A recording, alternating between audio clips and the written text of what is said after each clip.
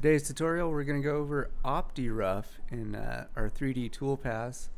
In the link in the description, I've included a solid model for this. So I'm going to go ahead and open that up. And you can just go to Step Files. We'll go ahead and import our 3D model here. You could see that it's already in our work coordinate system. So I'm going to go ahead and turn that off. Then I'm going to go to Machine, Mill. We're going to use the default mill. And then we need to set up our stock. So stock setup, add bounding box, and I'm going to select the cursor on the manual and select the solid model, and it will give us our stock. If you've been following along, you know that's you know the deal. Alright, so now that our stock's set up, we could go ahead and do our OptiRough toolpath. So I'm going to select the toolpath, and then in avoidance regions I'm going to select our solid model, and then now we could adjust stock to leave on that. I'm going to leave 20 thou on the walls, and for floor stock we're going to mill all the way down to our floor. Okay, toolpath control, bounding chains, we'll go over that a little bit later. In strategy, I want to go from the outside, so it'll mill the outside of our part as well as the inside. And then if you do inside, it's going to try to stay within the boundary of our stock. And then I'm going to compensate to the inside. And then for a tool, we're going to create a tool. And I'm just going to use a 1/2 inch end mill. And for cutting length, I'm going to do 1.5 inches. And then that should be fine. And then if you're cutting aluminum, I like 3 fluter, and for SM, we could set it to 1,000. We could probably run it a little bit faster than that, but I'll just go ahead and use that. I'm actually going to turn the feed rate up a bit to 60. And then for plunge, I'm going to use also 60. I don't think we've gone over holders, but you could select a holder that you have. You could even design holders. Right. So if I go to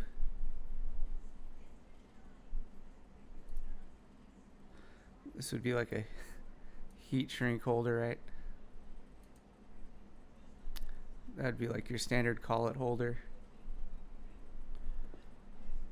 And for tool projection, I'm going to go ahead and leave stick out at 2.125, and then we'll just go ahead and use C6.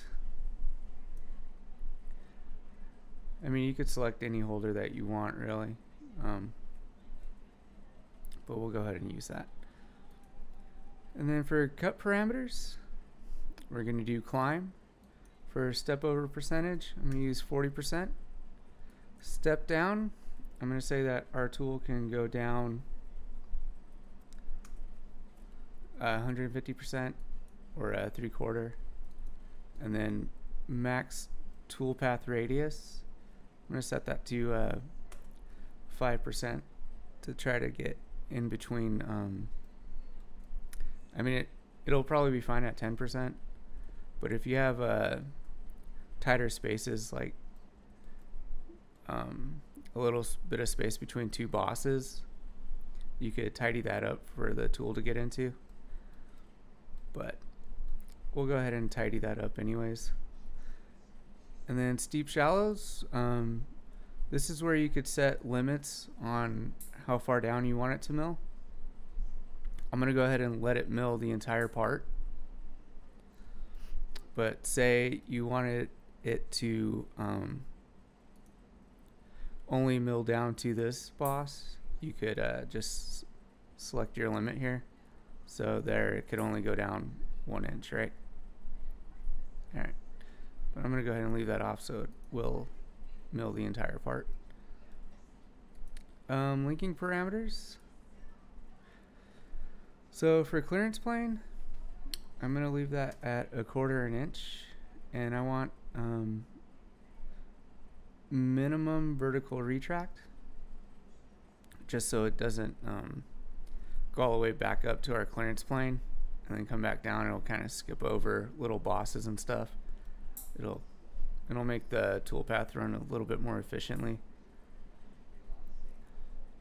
And the rest of this in our retracts, I'm going to go ahead and leave it as the standard. And then keep tool down within 500% of our tool diameter, right? But we set it to 150%. But I'll go ahead and leave it at 200%. Transitions, microlift retract, we'll leave that at never. And then microlift distance is 10 thou. And back feed rate is when the tool's not engaged with any material. MasterCAM's smart enough to figure out when it's in material and when it isn't. So you could beef that up almost to like a rapid speed. So I'll go ahead and put that at 200. That'll be 200 IPM. And lead in, lead out, our horizontal methods, this is all going to be fine. The standard inputs that it gives us. And then secondary leads, we'll just leave that at the default. And then I want to machine entire passes for fitting type. And we'll go ahead and go through and see if we missed anything. I think we're fine.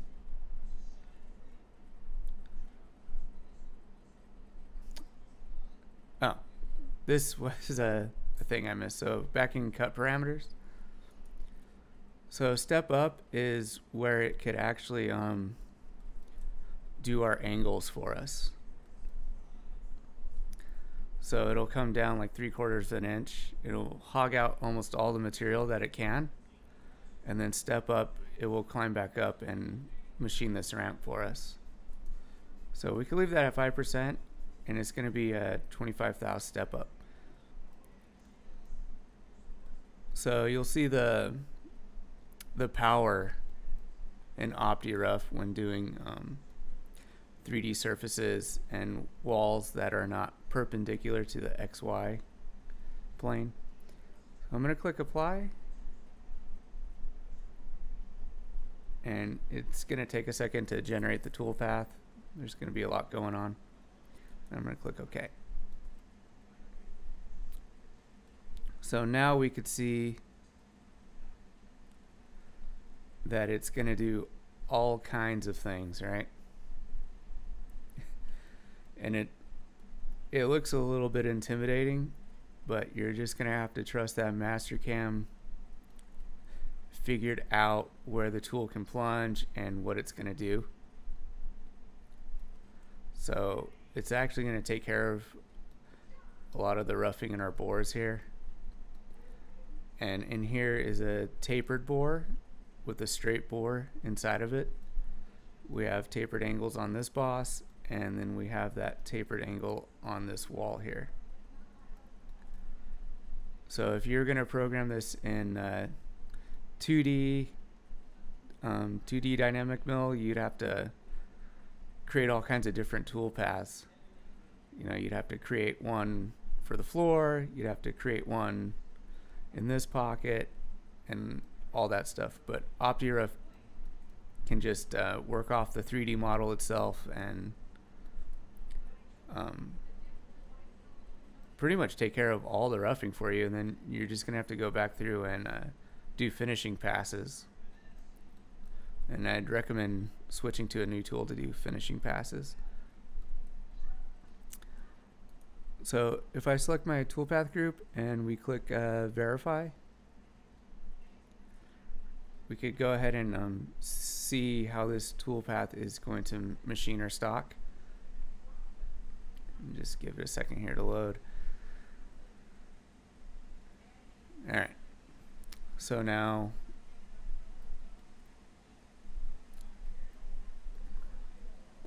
I'm going to go ahead and slow it down a bit. It might take a while, but this really is the most efficient way for roughing out material. I mean, even if you're using like 5-axis or something, you want to rough out almost all the material with the basically with a 3-axis toolpath, and then you'd hit all the 5-axis stuff afterwards. But we'll get into that a little bit later. So let's go ahead and click play, and we can see how it's going to go. So you can see it's going to start its helix into that first bore.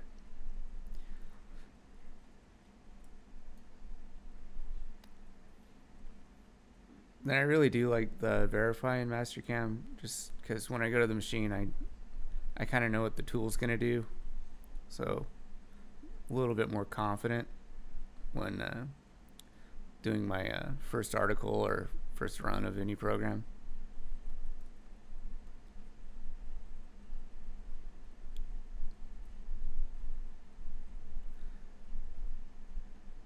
And plus these new dynamic toolpaths are pretty cool to watch in the machine.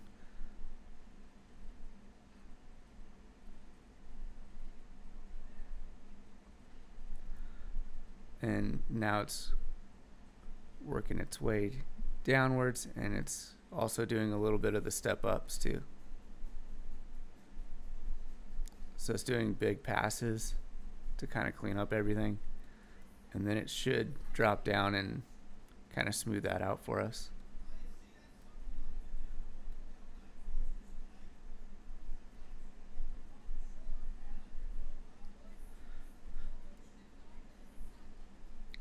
And then when it's done, you could also clean up these surfaces with like a little ball mill or something, just to smooth it out.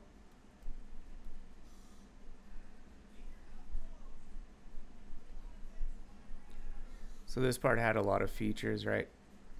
And it should be able to take care of all of them. I'm gonna go ahead and speed it up because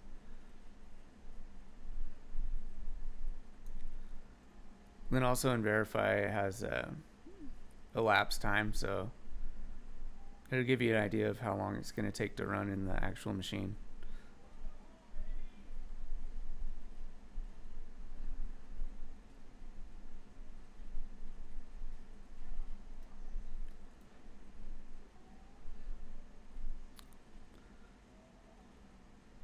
So yeah, that was pretty successful, and then you just have to come back with the ball mill or something and then clean up these angled surfaces, or even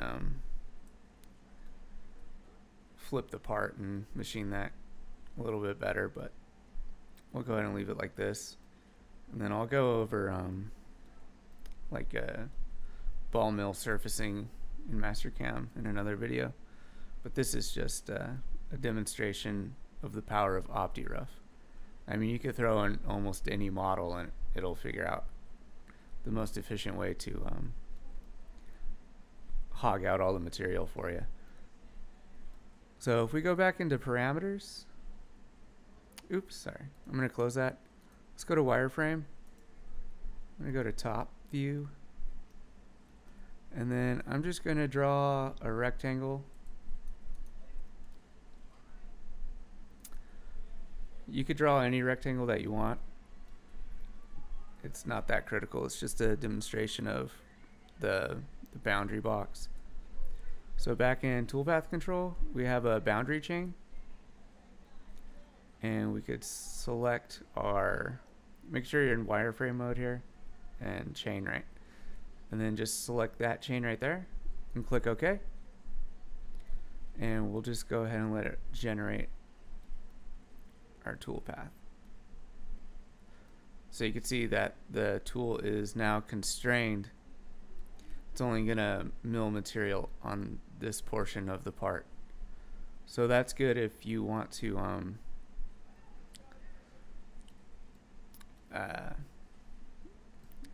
not sure what to say here. If you've already taken care of one area of the part with different toolpaths and you just want to limit the milling into one constrained area, then you could use your boundary chain, right? And I'll go ahead and take that off and click apply, and then we could go ahead and